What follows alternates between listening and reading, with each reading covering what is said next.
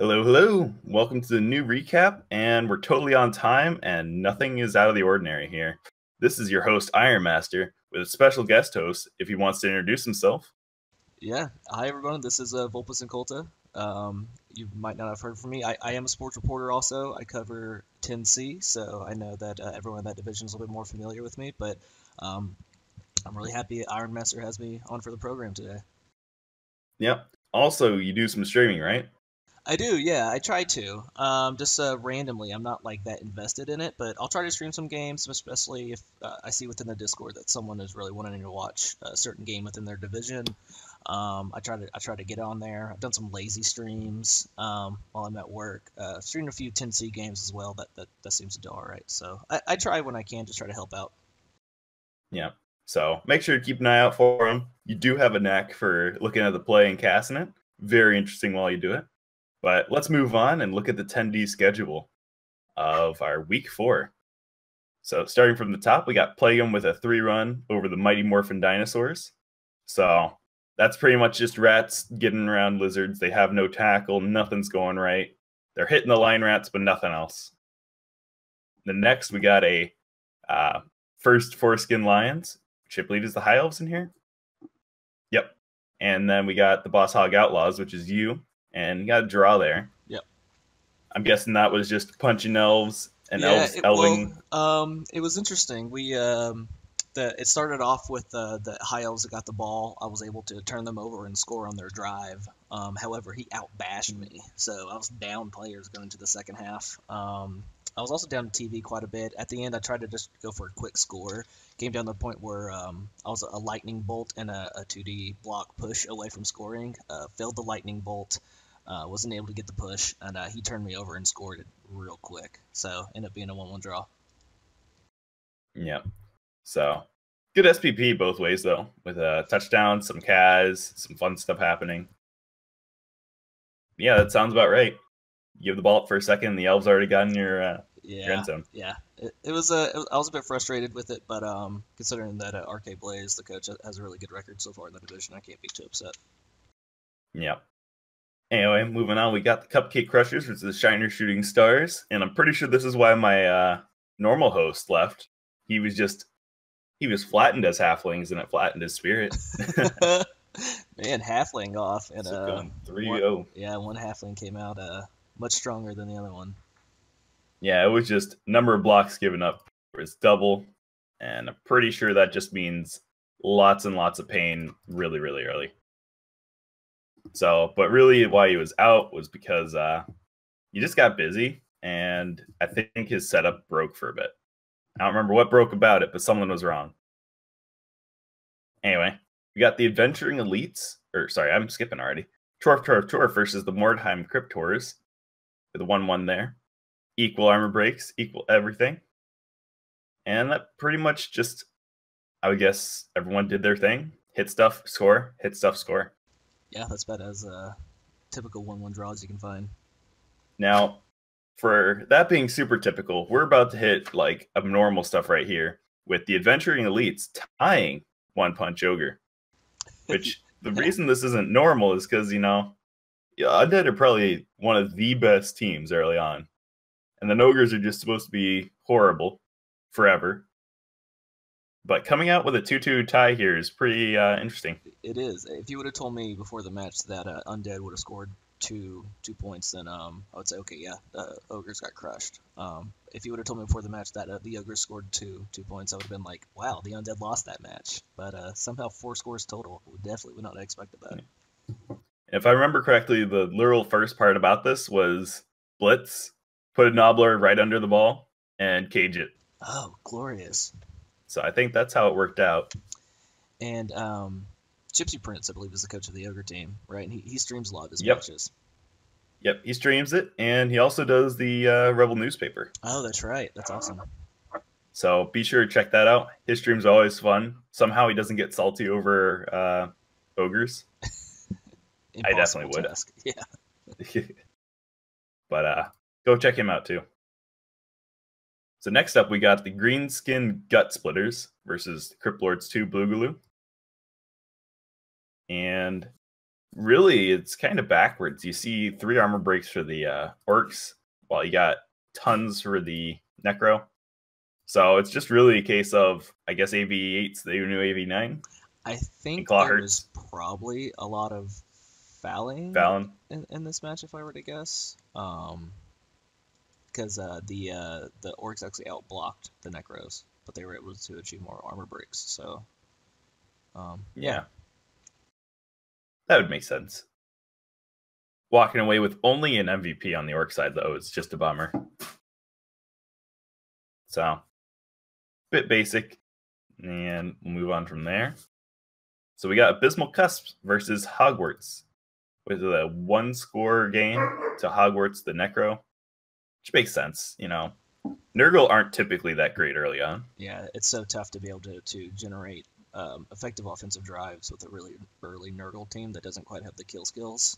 They're slow, and they're kind of get locked down really easily. So yeah, and there's level up on the werewolf. You might not want to click him because he's already past that point. So he's doing pretty good. That was a good level there. And the Beast of Nurgle just getting closer. Yeah, see that werewolf's already 2.0. I wonder if the first version RIP. Yeah. Or maybe he bought one and then named the other one 2.0. Yeah, I don't know. So I have to check it out. But even though Abysmal Cusp threw tons and tons of blocks, almost, 50, they didn't get much damage, which I think was probably one of the limiting factors here. Anyway, let's move on to week 5, in which we see Plagueum. After having an impressive 3-score game, they just do it again. But this time it's at 3-2. Yeah, they can score. They can score fast. Dead Lino MVP is unfortunate. Yeah. Honestly, if you're rats, you're generally getting enough SPP anyway. It's more the money you worry about, in my experience, where it's like, I need line rats pronto. Yeah, I can see that. But almost 60 blocks for the Necro, and they were really doing their darndest to try to win it. And Plagueum just basically getting a blitz a turn, plus a few line blocks, some passing going on, and some scoring. Man, all it takes is 2 or 3 gutter runners, and that can win you a match all by itself. Yep. They're disgusting like that. All right, good job for Plagueum. And then, what was crazy was Ogres tying against Undead. But now we see them winning against some Necro. Winning strong, 2-0 Yep. against a good coach. I forget his name. Panzasaurus, I believe. Anyways, he's a really good coach. I tied him. So seeing the Ogres come out with a 2-0 victory, I was thoroughly surprised. Yep. And it really wasn't even due to too much attrition. There was like a couple KOs and injury. Actually, I think he did trip up below 1 more and got 1 more KO, or 2 more KOs. So that could have been the deciding factor of early removals, but tied blocks and just the Ogres seemed to just have their number. Yeah, and it seemed like the Ogres actually kept up somewhat with the removals, which means the Nobblers were probably staying on the field more so than either from lucky armor rolls, injury rolls, couldn't get the pals on them. A bit surprising that when you see the Ogres are able to hang in there removal-wise. Plus, there was an expulsion I just saw for Hogwarts, so their bench was not there. Yeah. Anyway, moving on, after seeing that, we got Abysmal Cusp versus the Mordheim Cryptors with a 3-0. Yeah, I mentioned it for the previous week. It's tough for Nurgle to generate drives, so you shouldn't be too discouraged. I know it's when you kind of get beat up a little bit like this, you can be discouraged pretty easily with Blood Bowl, but Nurgle's always there for the long haul. Yep. I just find it crazy. He's throwing almost 60 blocks. He gets 2 injuries, thankfully, this game, but like 31 blocks the other way, 3 KOs, 3 injuries, probably some fouling included, but it's just a bit crazy. He actually had some really good block dice too. 48 pals versus 36 skulls. He had some good block dice. I guess just couldn't break the armor as much as he wanted. Yeah, it's just oops. Yeah, that's rough. Anyway, where are we in the week now? I think we're on to Green Skin Gutbusters versus Shiner Shooting Stars, where we have a tie. You would really think that the Orcs would have a little bit more of an advantage, but I'm guessing Deeproot was in this one. And with 3 trees, Flings are just hard to deal with in general. Yeah. I mean, it's not like the Flings are that much slower than the Orcs, so it's not like the Orcs could use like a speed advantage to kind of get around. If the trees were able to tie down some Black Orcs or some Blitzers, then the Halflings could really make the Orcs' lives hell in this match. Yep. And we do see a thrower MVP. He does get blocked. So, he's taking that guy and saying, you know what? It's okay. He'll be my carrier. I don't generally play with the thrower because I'm like, movement 6 is so great. And then if you roll plus movement, that's even better. Yeah. I'm with you on that one. So, Shiners just doing their Shiner stuff. Not having good seasons since they left their rats. Let's move on. And now we see you. After having the Adventuring Elites tie some ogres, you get a nice 3-1 win against them. How'd that happen? Yeah, it worked out. I was able to form a pretty decent offensive drive. I was able to score, I think, around turn 8. I think I surfed a few players and was able to get some numbers advantage for the drive. Second half, it started off with me receiving a blitz. And I was able to kind of just throw my bulls into their other half, put a lot of pressure on their ball carrier, and I think it was a deep kick, and he failed a 1-9 pickup that allowed me to send one bull to push his ghoul off, and another bull to do a quick recovery and score. He then was able to in return generate another like 2 or 3 turn score, and then I was able to kind of do the same at the end. So second half, a lot of scoring. But yeah, fortunate with the blitz, I was able to take advantage of it. Yeah, that just sounds like you had his number, and I can see through the statistics that you got lots of removables too. Towards the end, it started to snowball. Once, a lot of zombies were getting punched in the face after you get 1 or 2 down. Then it's you build that dwarf wall, and it's kind of easy, kind of just push people around. Fair enough. And then let's move on. After your nice, impressive win, we see some other dwarfs not having a great enough time to face off some dinosaurs. And a 2-1 win for the Mighty Morphin Dinosaurs. So, normally I think this would be a dwarf win, just looking at it. Because you got tackle for skinks, and then you got a lot of block already. It's hard to get a removal against you. Yeah, I would say one of the kind of the one real counter to Chorfs is strength, and obviously lizards with so many strength 4 around. He could have tied down some blockers pretty easily with some source, and you really got to depend on your bulls here to do work, and if they don't have the skills to knock over the skinks, then it's you can have a bad time. I'm not that surprised that the lizards came out on top on this one. It's fair enough. And decent amount of SPP spread around here, but nothing to write home about. Got level and Sure Hands Hobgoblin. Yeah, nice. I need one of those myself. Yep. And then last one for week 5 is the Cupcake Crushers versus the First and Forsaken Lions. Looks like we have an admin win here, actually. Yeah, that looks like an admin win. So a bit lame, but you know what? It happens. Yeah, real life comes up sometimes. Let's move up to the most recent weeks, where we got Plagueum getting another win against more halflings. And we can see that an AV6 lineman with leader has gotten an MVP because he's awesome. But lots of deaths both ways. So make no mistake, there was a fight. And it's 2 armor breaks to 2 deaths too. So just saying. Deeproot Strong Brand's getting the MVP for the Shiner Shooting Stars is unfortunate, but man, they threw so many blocks this game. It looks like the rats hadn't wanted to do nothing about punching the trees or the halflings. Yeah, that is literally less than 1 blitz per turn right here. Deeproot Strong Brand's got 9 SPP. Well, he deserved the MVP after just creaming some guys. I mean, at least you really don't care about SPP on halflings. It's like, my trees can get it. Maybe Yeah, a cool halfling, that's true. but I don't need more. Yep.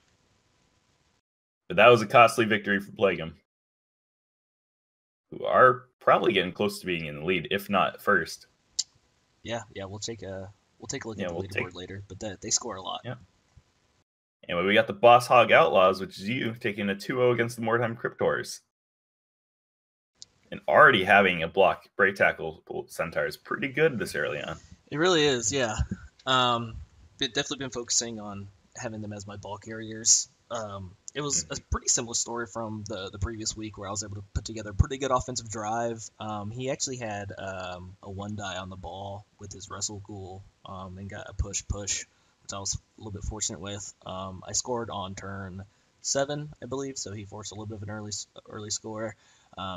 He wasn't able to counter, and then once again start off the second half, I got a blitz, and he actually failed 2 1-9 pickups this time. So it was yeah. Once again, I was able to take advantage of the blitz. So definitely been fortunate up to this far. I'd say the last 2 weeks probably aren't a direct representation of whether my team or skill over the other coaches. So, but I have been able to take advantage of those blitzes, which is, I guess, what you have to do. Yep. I'm just gonna say, can I get those kickoff goals? You know. Yeah. Okay. Anyway, we were at you, and now we're on to the Mighty Morphin Dinosaurs tying some ogres. Like, these ogres have been on a streak now. They have been whipping people the last 3 weeks, which is awesome. And I saw part of this one, actually, and in the first half, the Lizards were dominating their offensive drive. It got to the point where they handed off to Asaurus to try to get some SVP on Asaurus. And then this one Nobbler, I don't know if he was thrown, but he might have been kind of pretty close at the half. I think he was able to lock onto or like base the Saurus on turn 8, I believe. And so, or it was turn 7, and then when the Saurus on turn 8 got a 3-die block, and they got it was all pushes on the first one, and then he re-rolled it, and it was skull both down. And the Nobblar was able to stop the offensive score just by basing the Saurus. You know, that's 20K well spent, I say. It was insane. I didn't see the second half, unfortunately, but I did see that portion where if I was a Lizards coach, I might have thrown my computer. It's where you go back and lay back in your seat. You're like, did that just happen? You're like, I hate this game. Why am I playing this game right now? I literally just got the Saurus handoff to go score on him, and then like I screwed myself over because I have a Saurus holding the ball now. It was rough, man. It was rough. But, you know, you got to give it to ogres. They at least have something used. He's a good coach. He's a good coach, and I think he has a strength 4 ogre running around also right now because he is not able to replace it. So yeah, he's strength 4 break tackle guard, and he's like, it's my most developed ogre though. Gypsy Prince is a really good coach. So I guess I'm not that surprised that he's able to put some beat down on some teams. And then just one last thing to note was 3 injuries versus 3 injuries. So that's probably what was helping out Gypsy Prince at the end there. Just, you can lose Nobblers all day. He can't lose Saurus all day. Yep. Yeah, no doubt. So, moving on. We got the First and Forsaken Lions versus the Crypt Lords 2 Boogaloo, where the Crypt Lords take a W here. And this was actually Arcade Blaze's first loss of the season. So, yeah. Which is, you know, quite surprising, you know. Yeah, I wouldn't expect High Elves to have that much success early, but he's played them really well. They have developed amazingly through the first half of the season. So it's not your typical first 6 games High Elf team, but yeah, looks like it was a really good win for the Necro team. Yeah, and one of the things that spells the story out is 10 removals. Ooh, just that is no elves left. Wow. Lots and lots of hits. And there was apparently 11th that was probably a trip. Mm-hmm. So those elves just could not stay on the pitch for any of those hits. Look at that SPP racked up by the Necro team also. Just, that was their week to play. Whew. After having some rough times. just blasting through some elves. Yeah, that's an awesome game for him. Yep. And then we just got 2-1. Nothing too special there, but still a win. And then we got Cupcake Crushers versus Hogwarts, the other Necro team, who I guess just couldn't get the Cupcake Crushers down. Because it's similar breaks, and when it's similar breaks, you're probably getting hurt. Yeah. And yes, we do see 5 injuries. And let's check out those regen rolls real quick. So only 2 regen rolls, so that must have been ghouls were getting hit, doesn't it? Yeah, it might have been. Yeah, that's interesting. So I think it was actually just 2 injuries inflicted, actually. So the Necro team inflicted 5 injuries on the halflings. Oh, you're right. I'm just being silly. No, you're fine. But it's Yeah. when you're facing halflings with their AV, was it AV6? 6. Yeah, and Yeah. stunty. You would expect to, even with them out blocking you would expect to at least compete in the removal game.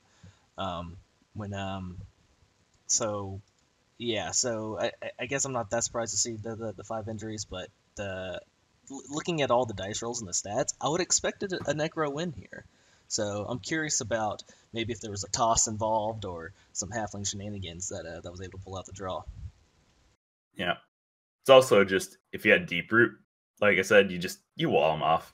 Like, you're going to make a screen of trees. What are you going to do? Yeah, not a damn Or thing. you're just basing half their useful players, and they either have to throw a block and add more players to it, or try dodging away with every player already there. Yeah.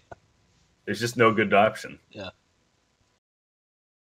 Anyway, let's move on to our last one for this week is Chorf versus Abysmal Cusp, in which the Nurgle pull out a win here. They did. We saw the prior weeks that they were having a bit of a struggle generating some offense, but looks like they were able to kind of clamp down on defense, and they got a score, which is awesome to see, which is a good bounce back victory for them.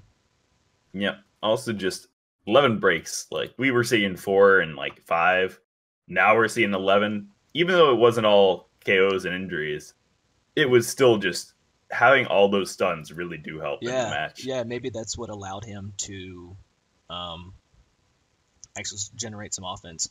Quick look at the Chorf dice. So it looked like the fireball knocked down 4 Chorfs. It was he failed to resist all 4 rolls. So it looked like there might have been a pretty lucky fireball in there, right? I think I'm reading that right, correct? I think that's right, yeah. Because you roll to see if you resisted the fireball or not. So it looks like you failed all 4. Mm-hmm. Yep. So I just fireball, just nuked them. Yeah, stuns. Sounds fireball, about right. Got enough players on the ground to be able to move the ball or stop the score as well. So that's once again, if you don't have to feel bad if you get good dice, right? In this game, like you can feel bad if you get bad dice, but you don't have to feel bad if you get good dice. So if you can take advantage of it, then you know it's going to come back on you. You're going to have another game where you have bad dice. So once you get the good dice, just gracefully accept it and be like, yeah, I'll take this win. Not saying that's exactly was the story here, but in any case, just generally speaking. It's also just like, you got to remember the wins you got. Yeah. Don't remember all the bad stuff. Yeah. Anyway, Venturing Elites versus Green Skin Gut Splitters. We're not even going to talk about that one because I don't know if it's getting played or not. Right. I hope it gets played tonight before the rollover. That'd be nice. Yeah. But let's look at the leaderboard real quick, and we'll go back to the current week and show off everything that's going to be done. Anyway, seeing at first is Plagueum. Not too surprising. I think we were all expecting this after seeing him get so many touchdowns and wins right in that streak there. But they're not too far ahead from RK Blaze with the First and Forsaken Lions, coming up 2 points behind them with a 4-1-1. And then you're up there with a 3-3-0. Doing good. You just got to stop drawing, man. It was kind of some of those early matches. Yeah, drew. I drew with RK Blazes in second place. I drew with the Orcs as my first match. Just kind of had a hard time scoring on them. Drew against Panazoris. I'm not sure if I'm saying his coach name right as well. So Yeah, I mean, Chorfs aren't the greatest early on, so I can't be too upset with the draw. But I am shooting for the playoff spot. I do want to. I would like to consider myself as someone who can compete for it. So, Yep. yeah, the draw's hurt a bit early, but long season. Yep. You're certainly in there still with 12 points still. While top is, geez, I can't even do math now. I think 14. top is 14. Yeah, and So you're really not that far behind. no, not at all. And I actually I still have to play him too at some point too, which is nice. I think it might be the last week of the season, but Ooh. yeah, it could be good. And then looking up, Crypt Lords 2 Boogaloo, after taking a couple losses in these recent weeks, still pulling up a really good record here. Yeah, the 4 wins is Which nice. is- And I will say I'm probably more scared of facing this team than anyone else within the division. I think he's a really good coach. I think he's better than what the record says, and obviously those Wolves can cause some damage. Yeah. Better than what his record says is saying a lot, because 402 is still Yeah. pretty good. Agreed. Yeah, I think he's one of the better coaches from what I've seen within the division. I wouldn't be Yeah. surprised if he's the one that gets a playoff spot at the end of the year. Okay. Let's look down and we'll see the Mordheim Cryptors with Dr. Spagooters. Best coach name ever. Best coach name ever. But he's coming in with a 2-3-1. This is where we're starting to get to being average here. With Ponosaurus literally just right behind with the same record with his Hogwarts and Necro. Yeah, I think Abysmal Cusp with Sir Kodiak just playing 2-2-2. I think those 3 coaches that they're still competing for the playoff spot, but I think they are a little bit more pressured to make a run here sooner rather than later. Yeah. One of the things that you see a lot with these fresher divisions is someone usually runs away with it, and it's really hard to catch up with that one guy because he's not taking losses. Yep. But we'll see that this is where you can see that even if you're like getting a lot of ties, it really doesn't help if you're not getting the wins here. So the Mighty Morphin Dinosaurs, they have a really good even record. But if they had been like probably risking it more for wins and stuff, they would have been, up there in the brackets. Even if you get one extra loss, you go higher just having more wins. Right. Yep. And he could be playing really well. I haven't watched any of his games. Like I said, I watched just a very tiny portion of his Ogre match, and some unfortunate events happened there. But he could be playing really well, and just unfortunately kind of in the middle of the pack there. Yeah. And King of Cosmos right under with a 1-3-1. Kind of just having problems with Undead in general, I feel. And then One Punch Ogre, Gypsy Prince, my clan leader, going 1, 2, 3. Pretty good with ogres. Pretty good. Pretty damn good, especially the last 3 weeks we've seen. Yeah. So that last 3 weeks were literally everything that went right. So I'm getting ready to see everything that goes wrong for the next 3 weeks now. And then Cupcake Crushers with Grey Dragoon, 1-1-4. Same with the Shiner Shooting Stars. And just seems like the Halflings are not getting what they needed as their Sunty team selves. Yeah, looking at the Cupcake Crushers, if you were to like take a look at a lot of their matches, they play a lot of people really tough. I think once again, they're better than what their record says at the moment, and I wouldn't be surprised if they got a couple more wins, even against me in the next couple weeks. Yep. One thing I've been seeing a lot is just Chorfs getting beat by Halflings. And it's just so weird to watch. I'm a little scared about it. I was fortunate enough to beat Nosedive and his Shiner Shooting Stars, but the last couple weeks I've seen just some Chorfs teams get demolished by Halflings. So I'm a little intimidated going into our match with Grey Dragoon. Mm-hmm. And then last 2 with Greenskin Gut Splitters. Taking 3 draws and 2 losses. 1 still to go with King Cosmos. And then we got Chorf in the back with Wait Hold My Beer with 2 draws, 4 losses. So they're playing for the development season, just trying to get back in shape. So let's look at the teams, and then we'll go to the schedule one last time to make some picks. So since you're here, I vote that we're going to just take a look at your team real quick. Sure, yeah. Talk about it. And how it doesn't have a motto. Man, I don't know. I'm sure I could choose some Houston rap lyric, which is my team theme, that I can place within there. Anyway. I think you've also been ragging on me on the human cheerleaders also. Oh yeah, why do you still have them, man? I don't know, man. I don't think about it. You guys switch it over just right now. Make me feel better. All right, what do you want? Orc, dwarf, Orc, orc? orc Okay, forever. If yeah. you take dwarf, I'm gonna be a sad guy. I don't even know if I've seen the dwarf cheerleaders. Maybe hardly anyone has them. Yeah, they use barrels and stuff, and Uh, not the fun ones to look at. Anyway, seeing your team, you value break tackle more than block on your bulls. Any I reasoning for do. that? I thought I was going to be alone in here, but when I've checked out other developed Chorf teams, a lot of people go block first. Now I would have taken dodge if I would have gotten a double, but Mhm. I'm okay with not having block on a player. I mean, I say that as I have 6 blockers, dwarf Mhm. blockers, but even with my other teams, obviously, you have that 1 in 9 risk of failing the block, but I valued the mobility of the bulls, especially on our dwarf team.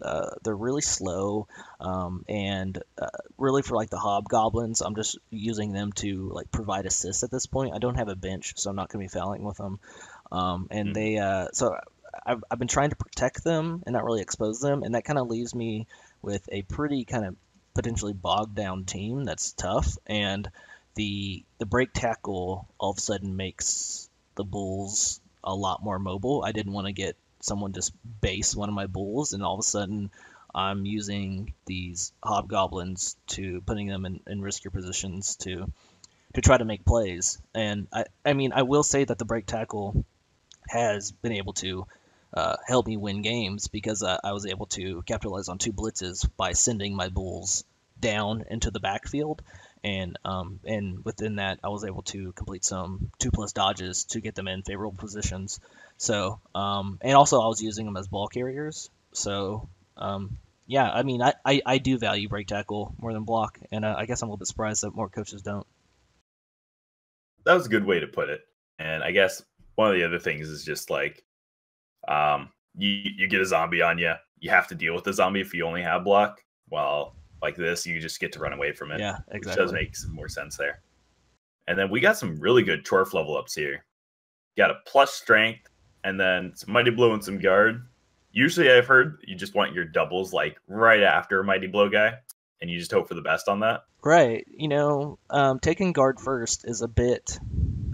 It's good for winning games, but if he rolls a double next and I have guard claw, that's kind of not good. That's not a good combo. Obviously you'll take it, but Hmm. I don't know. It's turf blockers. There's not a lot of creativity when it comes to choosing their level ups, but I do think in the order in which you choose your level ups, is I find that part interesting in developing them because you really are just kind Hmm. of hoping for that double. For like the bull centaurs, I'm really hoping for a double as well. And I actually with the strength 4 level up I took the strength 4 and I felt bad for it a little bit immediately after. I was like, should I have taken claw? Like, does that even make sense? If I'm gonna have a bunch of guard on this team, does it even make sense to really take the strength 4 in that situation? But I talked to a few people and they're like, yeah, idiot, take the strength 4. Hmm. Um, yeah, it's I think it's interesting. If I won't be able to compete at high TV if I can't get claw, and I'm wanting to get 2 or 3 claw pieces. If you look at Bleeding Hippie's team, who won it the season before, he has 4 claw. He has 4 killers that is able to just do so much damage. Hmm. And if I can't get that, then this team isn't going to be going very far. So I'm a little bit reliant upon my level ups, which makes you think, do you recycle dwarf blockers if you can? Maybe one or one.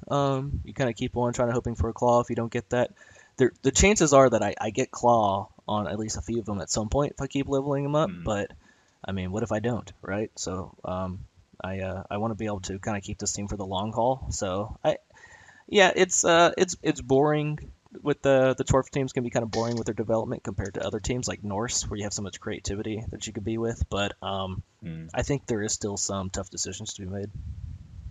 Yeah. One thing I was going to point out is like a lot of chores, they like just taking a lot of mighty blow spam just to have that option open for when the double comes. Exactly. And your Yep. team's really early, so it's definitely not running into the problem of should I recycle this guy until probably about Right. Right. their 4th level up overall, where you're Yeah. like, Agreed. okay, you're really good still, but I mean, Yep. you could be better. Yep. And Yeah. that's when you finally make the switch, I feel. Yeah. And then Definitely. you also got to remember, you need some dirty players, man. Agreed. I want to bench first. I could buy a hobgoblin right now, but I like to have cash in the reserves in case I lose a bull or a blocker during the next match. So I'll probably go play one more match, and then I'll grab a bench, and then my next hobgoblin level up after a bench will be dirty player. Yeah. And then you know the trick for dirty player and benches, right? What's that? It's usually every bench you have a dirty player for it. Yeah, that makes sense. I like that. Yeah. Yeah. I haven't heard then, that, but I think that makes sense. Yeah. That's generally one of the rules, so you can just foul and not feel bad. Yeah. But I would pick up the extra hobgoblin now. And I know you like cash on hand, but 40k, you still need like a 3, and then you get a Chorf blocker. Bull, you're not going to be having fun with if that gets gone. But I mean, the reason I would pick it up now is so the attrition doesn't hurt you later on in the match. Because, like, you go down one player, and it's like, oh, yeah, that's not too bad. But once you go down 2 or 3, you could have mitigated one and felt a little bit better about the situation. And then you're giving up more hits on more valuable stuff. Yeah, it's That's how Hobgoblin dies. Who cares, right? Yeah, yeah, I agree. I'm facing halflings next, greater dens, which could either mean everyone dies or no one dies. So I don't know. It's I think I'm gonna hold off with just the 11-man team for now because I think I can win with an 11-man team. He also has 11 halflings. I guess that makes sense too because it's halflings and they're gonna do stuff. I'm just hoping that I don't lose a blocker or a bull. If Fair anyone enough. if anyone can take a true punch, it's either a Longbeard or a dwarf blocker, right? Yep. Now you want to make a pick for me on who we want to visit next? Yeah, sure. Let's check out let's check out Arcade Blaze in the first and Forsaken lines. I was kind of talking a little bit about their really good early development. I think we saw them before in my other one. Oh, so- did you? Okay, so Yeah. let's roll with. We can go with. Have you seen Koran's Skaven team, the division leader? Don't think so. Let's go check them out then. Yeah, plague them. I'm betting they're going to be way more disgusting since last time. Oh, I don't know. They look like they might have taken quite a bit of attrition here in the last few matches. Got some AV6. A lot of it. Agility 5, But Blodge, I mean, AV6. Agility 5 Blodge is pretty good. Yeah. And 100k is still in the bank, so we're probably going to be seeing a gutter runner replaced. And then he's going to be pretty diminished for the next match, but he has a leader, so he's rocking 4 rerolls right now. And a kick player. Is that a Niggle or an MNG? That's an MNG. And really, it just looks like rats are doing rat stuff. He got a Claw Vermin, which feels really bad right now. Yep, but you have to take it, unfortunately, once you're giving it to you. So I think one of the issues here is just it's been going to the gutter runners, and I think probably one that's leveled up died too. And it's only gone to the gutter runners, and that's been his whole play. I think it probably needs more development on the Storm Vermin. Because if you lose on the attrition front too much, you're going to be giving up too many hits, and you're going to not have a bench. Yeah, this has been interesting. I wouldn't have guessed a 4 wins, 2 draws division leader to have. I know he's missing his top TV player, but only 970 TV. 1, 2, 3, 4, 5, 6, 7, 8. So he has 11 players with 2 MNGs. He's going to have 2 loners next match. But unless he buys another gutter, which he definitely might. Yeah. But I think he'll buy a gutter. it's interesting. You wouldn't think that this was the actual. I guess I'm a bit surprised. I haven't taken a look at his team. I would have expected a bit more development, but yeah, maybe he's taken some gutter runner deaths, or maybe some linos might have been taken some. Oh, he did have a lino that had an MVP death, right? So Yeah. that definitely attributes to it as well. Yeah. I'm still just having a weird time dealing with the leader on the AV6 guy. It seems like it's a bit backwards. Yeah. I guess you're going to be protecting him regardless, but I mean, AV6 just means that you can pop and reroll off early. But I guess that's a very aggressive reroll there too, since he's not even banking on it. Yeah, that's interesting. I think I personally would fire that player, but it's an interesting tactic. He might play really aggressively. I will say that he's probably gonna be getting some wizards, right? So I mean, just a regular non-leveled up gutter runner can win if you have a good enough wizard go off. Plus, just with being this cheap right now, he can buy a cool star. Like maybe he gets Glart, maybe some hack flim action. Yeah. Uh, just wizard, like you said. But I definitely like seeing stars over wizards all the time too. It's pretty good on Skaven. Like they got everything. They got cheap players. They got great inducements. They got amazing cheap players. Skaven in Pretty good general there. just has everything you need to win. It's just in a Eternal League, it's difficult to keep them healthy throughout. But if the stars align and you have a killer and you have a potential natural one turner, you could have some really really good gutter runners who can take advantage of blitzes or wizards. Then you have a team. You could have a bench with a dirty player. Like you can take advantage of anything that is kind of I don't know if I would say overpowered, but stuff that obviously leans more towards winning a match than not winning a match. The Skaven have that. Yeah. It's pretty much just the only downside is you break easy. Yep. And that's hardly any downside when there's a lot of teams that have that issue. Yep. So I'm ready to look at the schedule again, and we'll look at the current week. Sure. Or I guess not current week, but next week coming up, which we got Plagueum versus Hogwarts. I'm thinking that Plagueum's just going to keep going on. And with Hogwarts being at some TV, I'm guessing there's going to be inducements. Yeah, he's at 12-10, so maybe about a bribe range, or maybe even the wizard. Yeah, it's interesting. Yeah, we'll see. He's got a tackle, so he's prepared for the match. Yep. But I think Plagueum are still going to just at least scrape a draw of this, mostly because they've been leading already. They have really good inducement choices right now, and I'm going to be waiting to see what happens there. How about you? I think we'll go with the Hogwarts here. I think they've had a bit of a tough going in the last couple of weeks, but like I said, they have the tackle, and I think Plagueum's lack of bench is might actually come back to hurt him. Not having the agility 5 gutter runner. If he doesn't buy a gutter runner and he rolls with just 2, then he might not be able to pull off as aggressive as Texas that I think he pulls, considering how many times he scores in a match. So we'll see. I think it's. I'm going to go with the upset here. I like it. Anyway, Crypt Lords 2, Boogaloo versus Abysmal Cusp. And these are pretty much middle tier teams. Crypt Lords 2 actually are a bit higher than I was giving them credit for again. So, got some Necro versus Nurgle. But I want to say Nurgle. I just feel like Abysmal Cusp are on the cusp of beating up some Necro here. I'm gonna go with Crypt Lords too. Boogaloo, like I mentioned, I think he's one of the best coaches in the division. The Nurgle team has had a tough time scoring in the past few weeks. They did get a win, but I think they've only scored maybe 1 point last 3 matches. I'm gonna give this one to the Necro. I just got a feeling Nurgle are gonna make that upset happen. Hey man, I'd be really happy about that. Next, we got One Punch Ogre, the best ogre coach ever in this division. And the Greenskin got Splitters. And I don't know who I want to call in this. It's going to be a fun match, though. That's what you can guarantee with Ogres. But I think I'll go with the Ogres still. Yeah, I'm definitely going to be going with the Ogres here as well. They're carrying their momentum. They played really well past few weeks.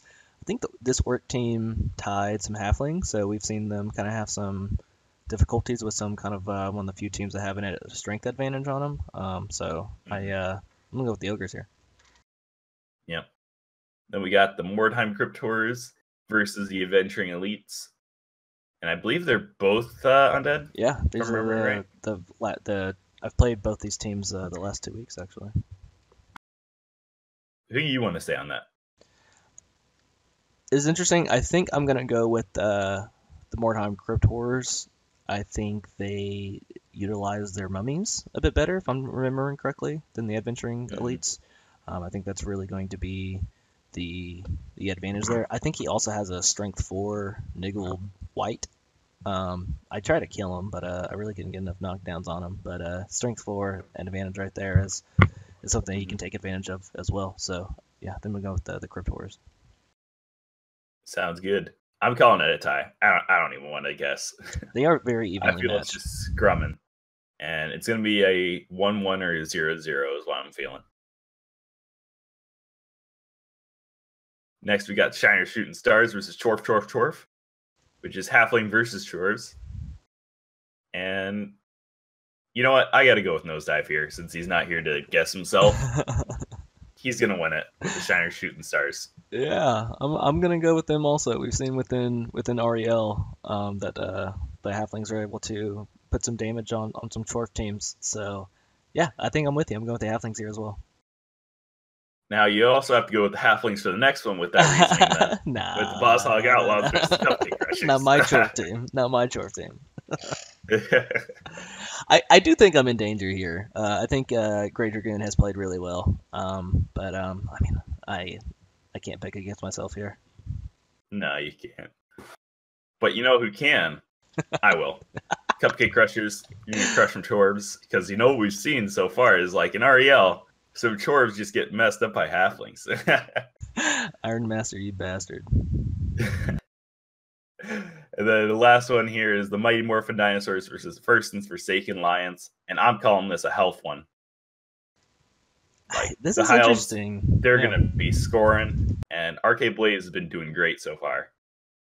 He has been doing great. He's coming in a little beat up against this Lizards team, and I think this will be a good measuring stick for the Mighty Morphin Dinosaurs, as far as how good is their team and coach against Arcade Blaze, who's kind of one of the top contenders, but he's going to be coming in a little bit battered.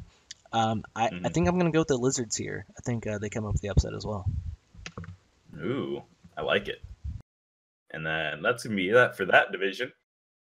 So, good job, Division 10Ds. And looking forward to your next matches. And I hope you're going to enjoy this recap for them. Hello, Tinnies. Welcome to your recap today. And we still have Volpes here.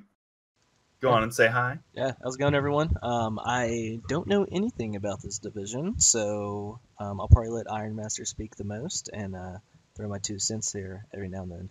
I will say the 2 divisions that you're covering, Iron Master, 10D and 10E, have 6 stunny teams. I believe there are 4 halflings and 2 ogres, which are tied for the most stunties within any division in Rebbl at all. In fact, I was looking at G-Man earlier, and I don't think they have any. I don't think they have any halfling teams. I think they have maybe like 5 ogre teams, 4 ogre teams, but a lot of halfling love in these 2 divisions. Yep. I mean, halflings are my favorite stunty of choice, but I guess I can see where you're coming with ogres, and it's like, look at all that strength 5, man. But just all the bonehead is what turns me off. Yeah. Ogres are rough. Anyway, so let's look at these stunty dibs with Northshire Nobodies losing to Starry Fight. Apparently the halflings do not win against dwarves, just chaos dwarves. And I'm pretty sure this is just Rumblebee, taking advantage of them. Poor guys, Yeah, RJ Carrot's a pretty decent coach. He plays halflings a lot. He's actually he's a PS4 coach, and he plays in the MML, which I've actually been looking into joining myself, and he plays halflings over there also. So he's definitely a veteran halfling coach. So not surprised he was able to keep it close. Yep, but just as Rumblebee, man. We can't say good stuff about him. But we do see a level up on the Blitzer. He gets some guard there and a cool little halfling level up for some sure feet. That's about that, though. Some expulsions. They're fouling each other, I guess. Fun times. Then we got another Bloody Bell losing 1-2 to the True Necromance. But the other Gazgul with 21 armor breaks. Just lots of pain, lots of suffering, lots of damage. 2 and kills. It just seems like 2 kills, 3 Kaz, 6 KOs. That's 11 removals. So that's probably a bit higher than should have been for their armor. Yeah, 50-50 on armor breaks. You punch him one time, maybe not. You punch him this time, sure, dead. But Fez did actually hurt somebody. Oh, So nice. I'm pretty sure Fez is a ball and chain. Yeah. There was some ball and chain action hurting people. But just lots of pain.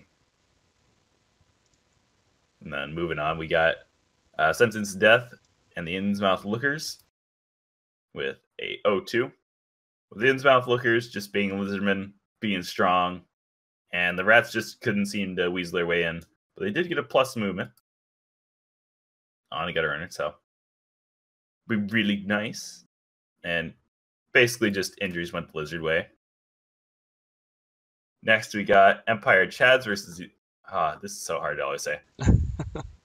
Uzkalak Usurpers, there we go. Dead Chorf MVP. Ooh. Dead Umbler MVP. Jeez. Man, that's a feels bad, man. How would you feel if you had that happen? Just, oh yeah, he got an injury, and then he leveled up. Oh wait, he's dead. Yeah, that's it's pretty shit. 2-0 win is nice though, so you probably can't be too upset. But yeah, it's rough. You're just like, come on. I'm Chorves. There's so many good people to level up. Why'd it have to be the dead guy? Then we got the All My Elves side versus the Full Monty with a 1-1 draw. So Orcs versus Norse. It's pretty much one of those things where both teams really are scared of the other. Because like Norse have a little bit of claw generally. I don't think Full Monty does though. I don't think they have a Yeti. But they usually have Dirty Player too. And then like Orcs are like, oh, I could punch these guys, but they could also hit me back and then foul me off and it could get bad. That's a fun match usually to watch. And as we can see, this is a 61 block versus 69 block game here. Gosh. And we only got 14 breaks for Orcs and 9 breaks for Norse. So it seems like we're making too many pushes happen. Yeah, maybe so. Wow. But we got a cool Blood Sure Hands runner now. So that's cool for the Norse. And Menage a Trees, Larkstar, pulling up another win here against Unknown Strain. And just really showing how to fling. You know, really doing good. Early we got to guard these two. Yeah, might be one of the worst matchups. Well, I guess one of the best matchups for Halfling team, and facing Halflings is gonna be tough because I doubt he had tackle, and even that I doubt he had that much block either. So if you're not rolling pals, very very easily could lose that game. Yep. And armor breaks pretty much went pretty even, but the Halflings did get more removals because they're hitting with Mighty Blow all the time. So, just some general stuff. Good job, Larkstar. And then we got the Purebred Patricians versus Castle Anthrax. You know, Zon's winning a game. Who cares? This is their first season. Yeah. Easy. Their Zeus should try a harder team, you know? Zons. Hiles almost pulled it off. I was rooting for him. Didn't happen, though. Yeah, looks like nothing to talk about here. Nothing to talk about. Next up, though, on the week 5, we got 2 Necromants getting a 2-1 over the Northshire Nobodies. And getting some breaks against them. They were just apparently tearing into Halflings, getting 9 removals to the 2 removals the Halflings got. Oof. So, just feels like their offensive didn't actually do the damage they needed. And when that doesn't happen, it's like, ooh, what now? Right. Like Halflings, you almost need to outblock your opponent. And when that doesn't happen, yeah, bad things happen. Yeah. And after that, we got Innsmouth Lookers versus Starry Fight. So, Rumblebee beating up some lizards. I can respect this one. This is the one time I'll give him some respect here. He beat up some lizards in a 50 versus 55 block game where the lizards did no damage. Wow. That is ridiculous. AV9's holding up, huh? Yep. And it seems like the dwarves are finally getting their guard in there and working out. But it's also Thick Skull, you gotta remember. It's probably what's saving him from those KOs. Yeah, maybe so. And But not a single injury out of 105 blocks, though. Yeah. That's rough. And the Lizards rolled a lot of pals, so it wasn't really the issue of knocking them down. It was the Yeah, issue of breaking armor. crazy stuff. Anyway, 93%. He only broke armor twice. either way though, Dwarves. good win to Rumblebee there. We'll move on to the Uzlak Usurpers and another Bloody Bell, in which that Gutterer leveled up a lot. My God. So he became Blood Step in one game. John Revolta making it happen. Mm-hmm. Then that Hobgoblin, no damage, he's just badly hurt after that. 15 armor breaks to 9. Just seems like Rats just got the ball, and then got the ball again, and then went from there. But the Uzlak Usurpers were definitely getting the pain in there, with 4 KOs and 2 injuries. Yep. It's a good job, another Bloody Bell. And then Full Monty pulling up another tie against Sentence to Death, in which looks admin. Never mind. This is an admin draw, I believe. Yeah. So we're not even going to talk about that. I'm very sad now. No Norse game. Unknown Strain versus Empire of the Chads. 2-1 to the Empire. So Nurgle beating up my Unknown Strain buddies. And they at least did get a level out of their troubles. And that's a very nice Ogre with Pylon and Break Tackle. Bruno Thunderloins. I love it. Those loins are bringing the thunder for sure. Dropping on some Rotters' heads, I guess. Yeah. Why? They just go splat, don't they?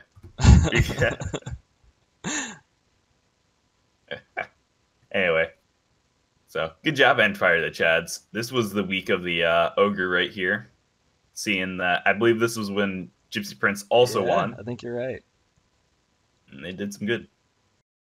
And then Cancel Anthrax going 1-0 against All My Elves died. You know, just Zons. Just early Zons. So let's move on. We got Purebred Patricians versus Imagine. Jeez, now I can't say it. Trees. And this is their first tie right here. So, not winning a game somehow. Yeah. Seems like the High Elves just kind of went, I'm just not going to base your trees. And then I'm going to get all the removals against you while you get nothing. Yeah, wow. No removals against elves. And I normally don't say this, but I think the halflings got diced a bit. When you don't get removals as halflings. I think you're right.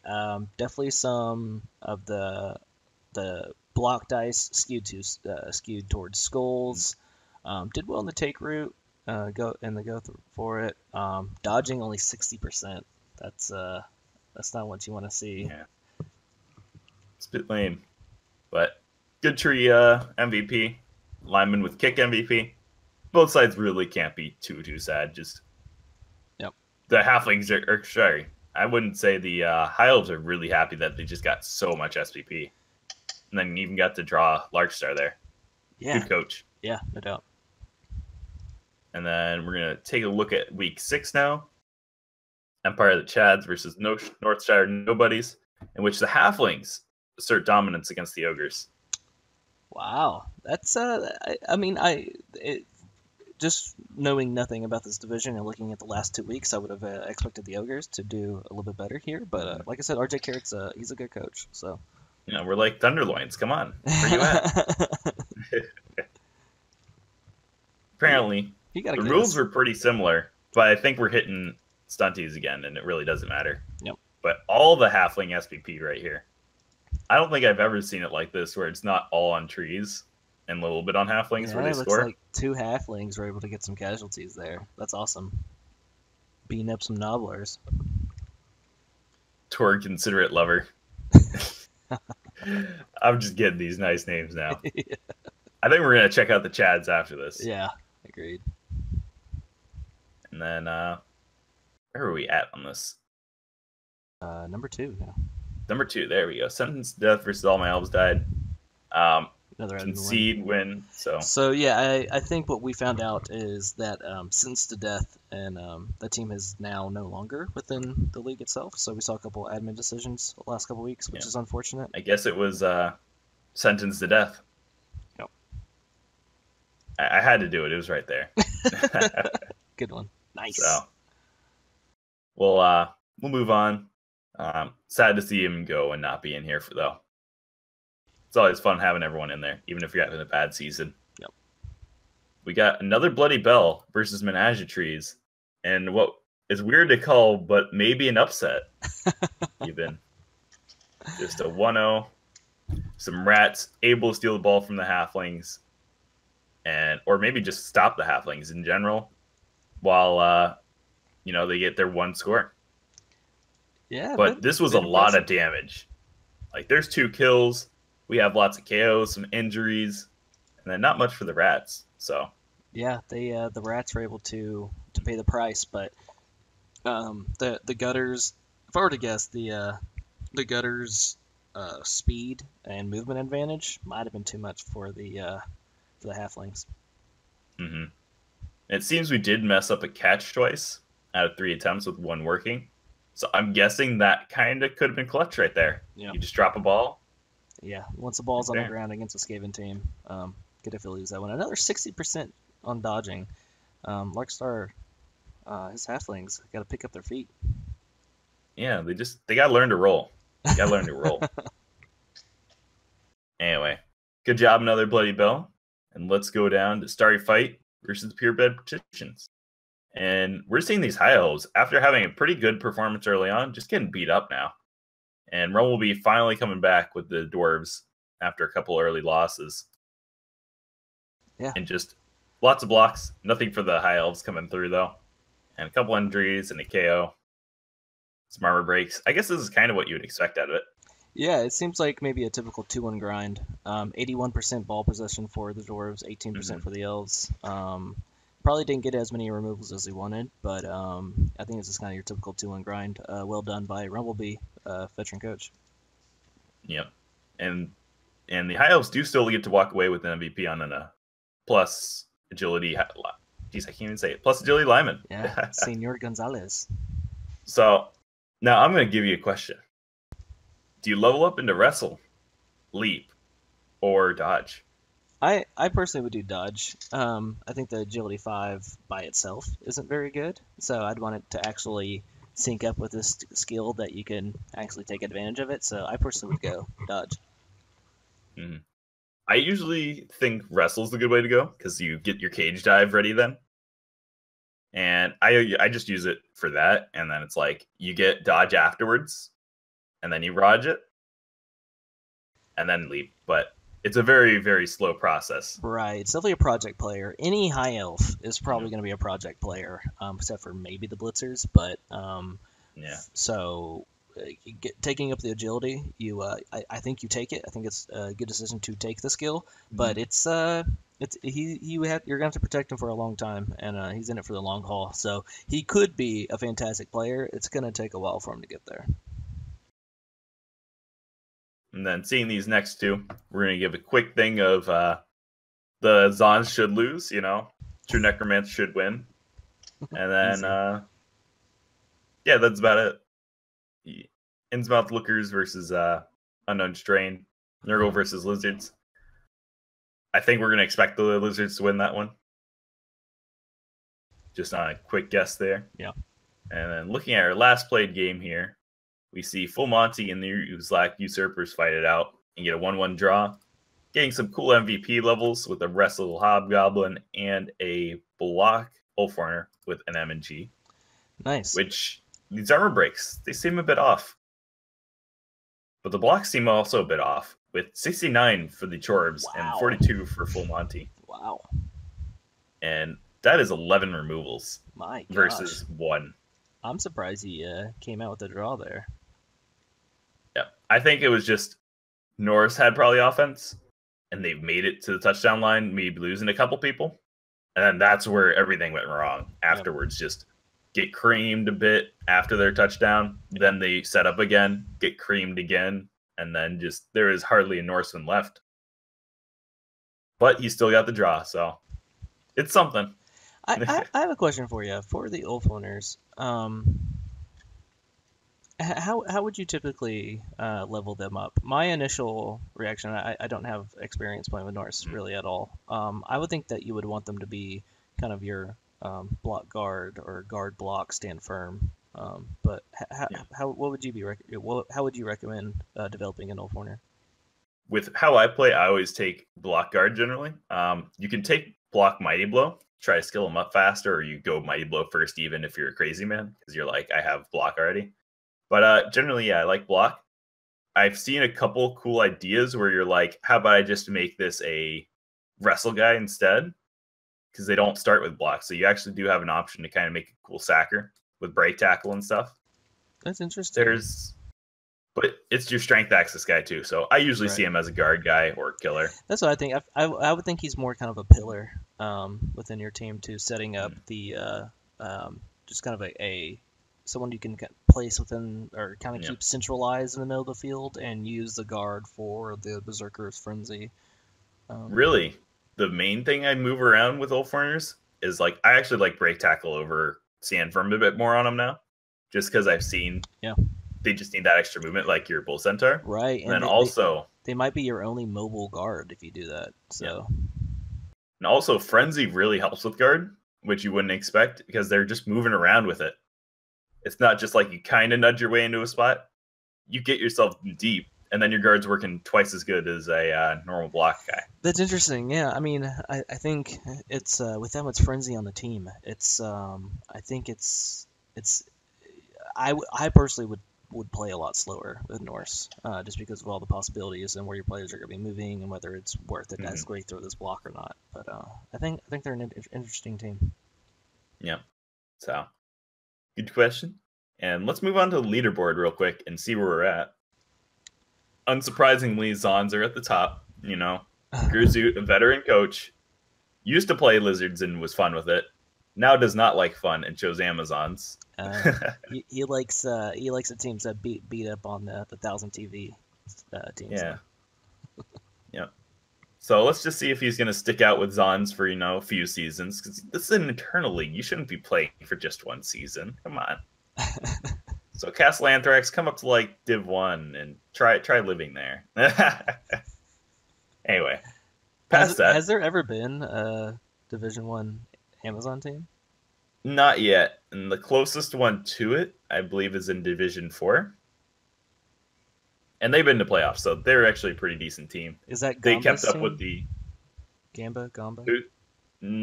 I guess Gamba is up there too, but no, Gamba's Gals actually haven't been up to that division yet. Okay. I reviewed them before, but I'll have to remember what their actual name is. Right. Somewhere later in this. But Larkstar, still second place with Halflings. Very impressive feat with a 4-1-1. He's probably leading the Stunty Cup. I haven't checked standings, but I think there's a Goblin team in G-Man that has 3 wins, but I think he's on top. Yeah. Usually, from what I heard, like, Ravenpo won it last time, and he only had, like, 3 or 4 wins, and then a bunch of draws. So Larkstar is, like, pretty much almost locked it. And he could even steal the top spot if Gerzoot drops the ball. That would be fun to see. Which then we have an admin choice of who the hell goes into playoffs for Stunty Cup. Yeah. Or do you just 2 Stunty teams in the playoffs? That'd be fun to watch. I want to see a Stunty win in the playoffs at some point. That would be so cool. But after that, we got True Necromance with a 401. Very respectable record. Still got to play their match. And Starry Fight, coming back after rough first 2 weeks, got their guard, got their dwarf on, going on. Yeah, dwarves aren't. I mean, they're good at low TV, but they're not that good at low TV, right? Like they need to get their guard. 1200 is where they pick up. Yep. And then all my L's died with Choopy, 312, respectable record, and just kind of keep them near the middle of the pack, closer to the top. Playoff run is probably getting a bit hard from this point on. We get Unknown Strain with a 302. He has a chance of getting up to the top 5 and could really pull a playoff run, but he's got to win it. Full Monty with probably one of the weirdest records ever for Norse with a 150. Usually Norse are make it or break it. Yeah, I'm so seeing him draw a bunch is a bit weird. Yeah. And also it's like 5 out of 6 games with a draw. Granted, one was an admin draw, but still, out of 5 games, 4 of them being draws and 1 win. Yeah, usually don't see that. Different.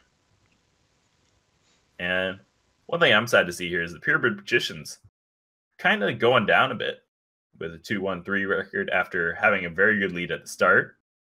So, a little bit of shame. Brader coming up with his new Chaos Dwarves, and he was Dwarves in another season, so he is returning coach. And 2-1-3, I think he's just trying to get in the Chaos Dwarf way, kind of like, let's get that development I need and then work on it. Yeah, yeah. Another Bloody Bell. They were the ones that did get the win against the Halflings, so good on them. A little bit near the bottom still with 2-1-3, but they're going to be getting better and better as they go. And the Innsmouth Lookers with Conquistador with a 1-2-2. Seems to be averaging out. And then Empire of the Chads taking the traditional stunty route of a 105. And then we got Snake Kitties, Teddy Rose with 114. I believe Snake Kitties are a bit newer. Oh yeah. So I think they inherited the. Well, no, they must have taken over for the other halfling team. Yeah. Because that's the other halfling teams. So it looks like this division might have had 2 dropouts with maybe someone from the ramp up replacing one. Yep. One thing I want to say is lots of respect to the ramp up crew and how it's working out. I really enjoy that they're filling in these divisions and taking over records. Oh man, I needed that so bad for last season. I think I was 9E, and I think we ended up having like 21 total coaches by the end of it that played at some point during the season. So it's yeah, that's a bit awesome. silly. I think the ramp up's awesome, and I think it's also great because you see so many people throughout the season asking for a chance to play. How do I play? And it's always been, well, you just got to wait for signups. And so just immediately getting people in and immediately engaging individuals who are interested in the league is really going to, I think, make the league boom even more. Yeah, it's just finally opening up that, hey, I'm casual and I need to just try it now because I got it now on the sale. Instead of just being like, yeah, you're going to have to look elsewhere for a bit, man. Sorry. Yeah. But I hope it doesn't end up hurting the rookie league, because you might see a lot of people, instead of going to the rookie league, try to just go immediately to a ramp up. So I hope long term it doesn't hurt the rookie league, but I do think it's a I think that's where they usually go to upstarts if they're rookie. Okay. So they got options. Yeah. Which is probably one of the best part about this league. Yeah, no doubt. But let's look at some teams, man. And who better to start with than the Empire of Chads? Of course. As they load in. Look upon our dongs, ye mighty in despair. See, look at that. He has some good flavor text. Then we see some Nobblers at the top. One with Sneaky Git, showing off. Then we got Bruno Thunderloins, proving he's the best ogre with pile on and break tackle already. Got a guard guy, and then got a stand firm guy. I kind of want to look up all of his references here, because I don't think I get them all. But I'm also scared to look at his references. Yeah. I'm just going with it at face value, because it's great. But freaking stand firm, I've heard, is really, really good on ogres, because like if you can't move them away, they're getting blocks back on you, and you just get shredded. Yeah, I actually like that a lot. But no doubles yet, so no block. And only 2 rerolls so far. I think he did the 5 ogre start.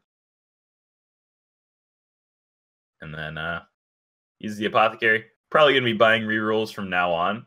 And maybe some Nobblers. But he's looking pretty good. Yeah, it's a good looking team so far. You'd expect maybe a little bit more damage on him, but no, looks good.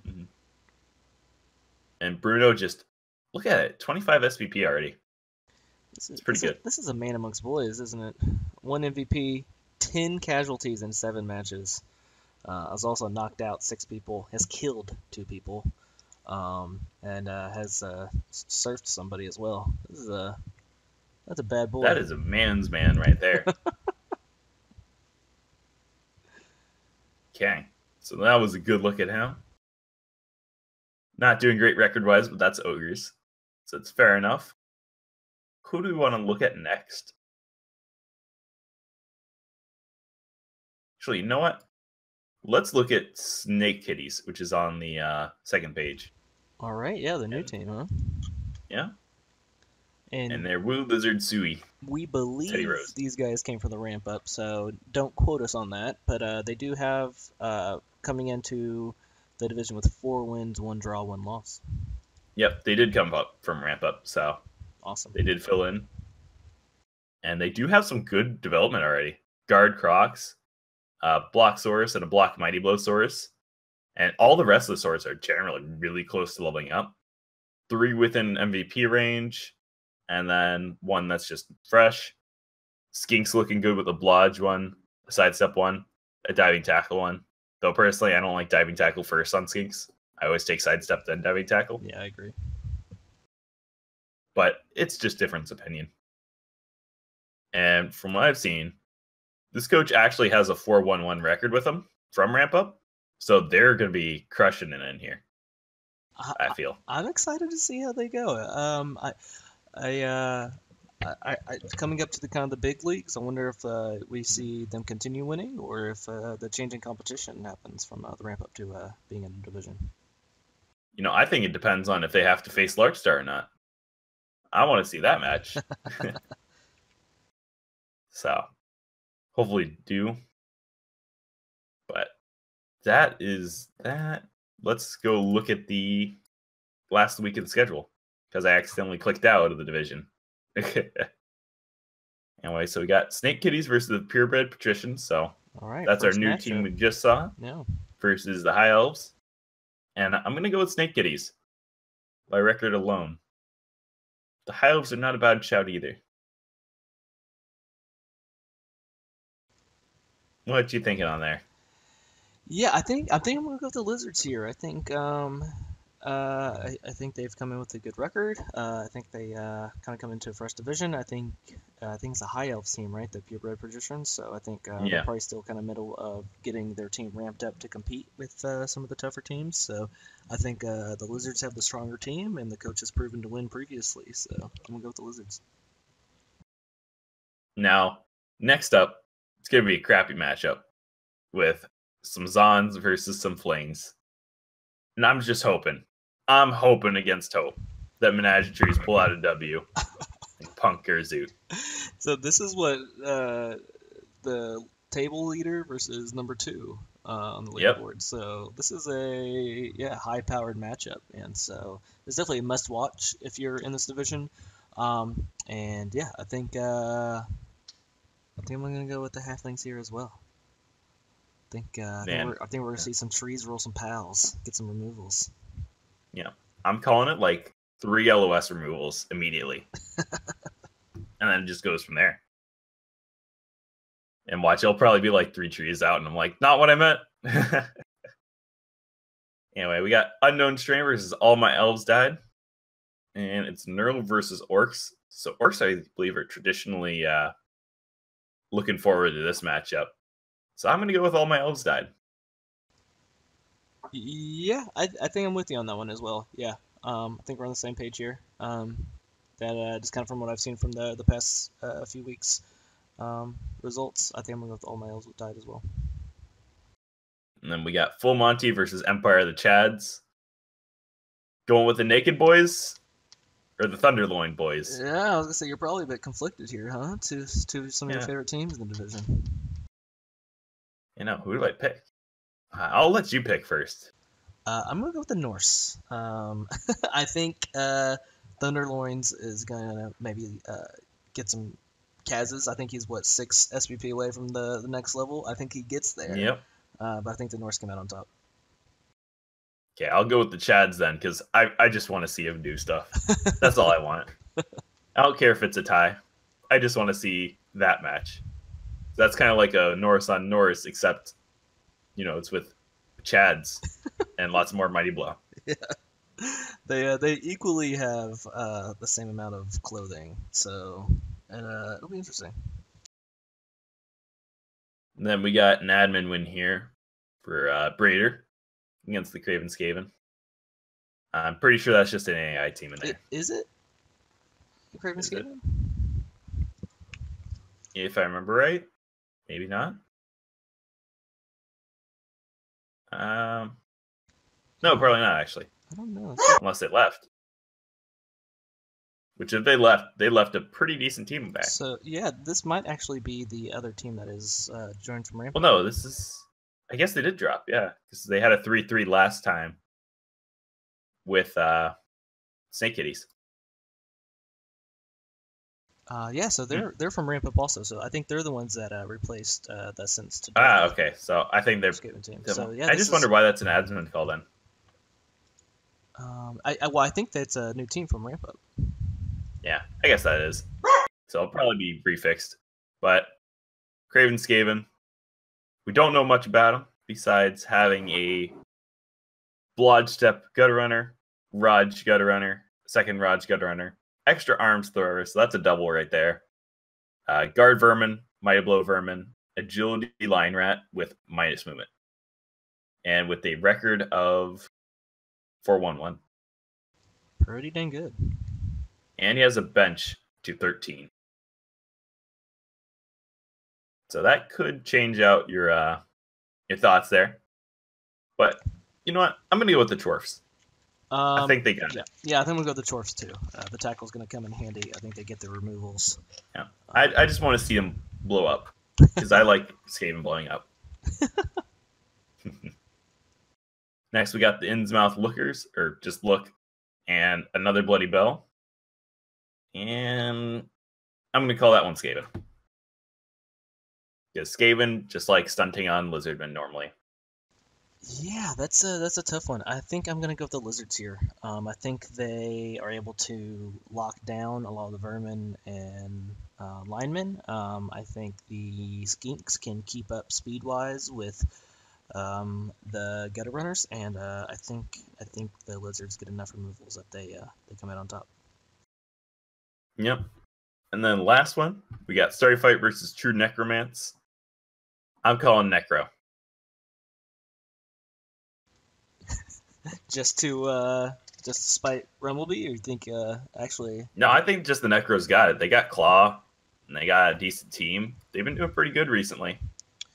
Yeah, I think they got it. Yeah, I think I'm gonna go with Rumblebee here. I'm gonna go with the coach. Oh wait, can I switch that? There is only one Flesh Golem in for the match and one Werewolf. Oh. So I'm gonna switch that real quick. Yeah, I didn't know that until looking in. Good call. I think I was going to lean on Rumblebee being a veteran coach who's playing really well of late. It seems like his team's starting to come into its own. I think I've seen within the Discord that he has, I think, maybe the most serfs within Rebbl or REL. So I think I'm going to go with the Dwarfs here. Yeah. And one thing to note is they do have a plus strength runner now and 4 guard and a wrestle runner.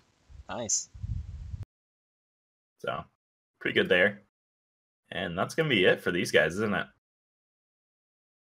So, good job, division leaders. Besides, Amazons. I just hate Amazons, okay, guys? I hate Amazons. Get it out, man. Get it out.